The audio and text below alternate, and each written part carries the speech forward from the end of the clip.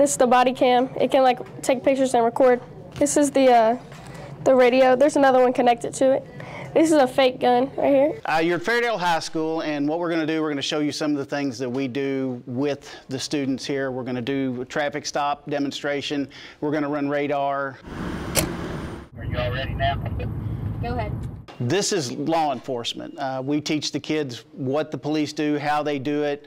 We're learning how to do like traffic stops and like pull over people, and then we also learn about like the breathalyzer to like see if they're driving with like DUI.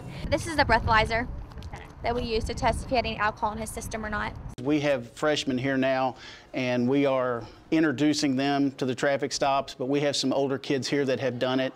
We're going to kind of put all the things together that we've been doing. This has helped me because when I came into the academy, I wasn't for sure if I wanted to be a police officer, but now that I've been in it for 4 years, I'm for sure know what I want to do when I do go to college and when I graduate.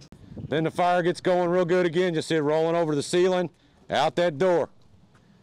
All right? We try to expose them to a lot of different careers here at Fairdale.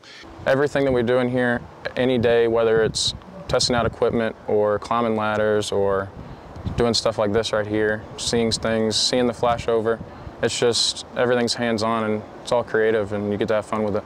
I think it's really exciting because like we get to do like real life experiences, and if anyone like wants to actually be a police officer or something, they get the experience already because like outside we do very like hands-on activities.